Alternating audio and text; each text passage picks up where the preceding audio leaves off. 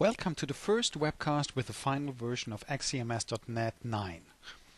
My name is Rolf Wegner and I would like to show you how to build up a website, what kind of preparations you need to be fast and efficient and to have a short time to market.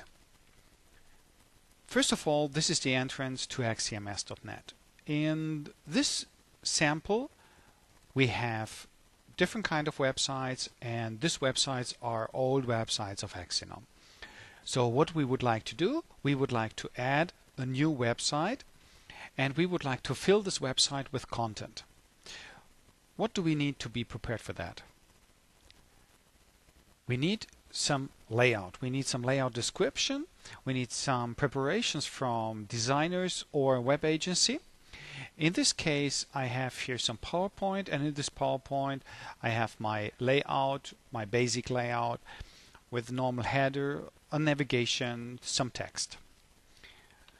This structure is split into text.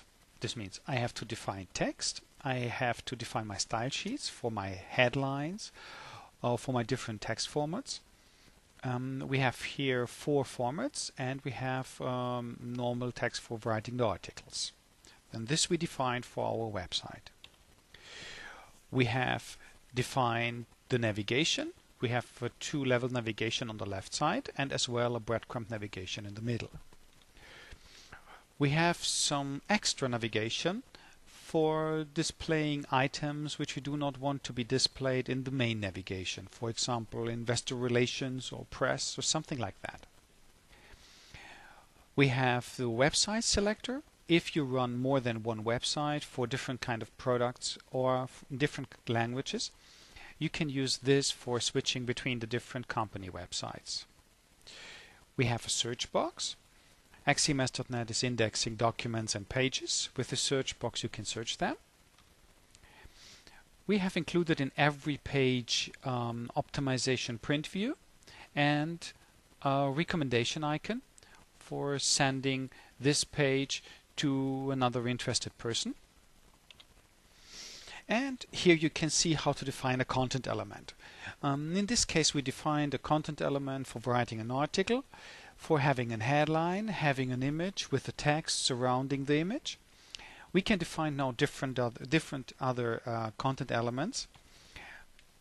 In this case we defined how movies should look like, how to make votings on the website, how to make drop-downs, etc. etc. We will not go through the definition, but if you want to build up a website with these elements, the designer would have to define how these elements should look like.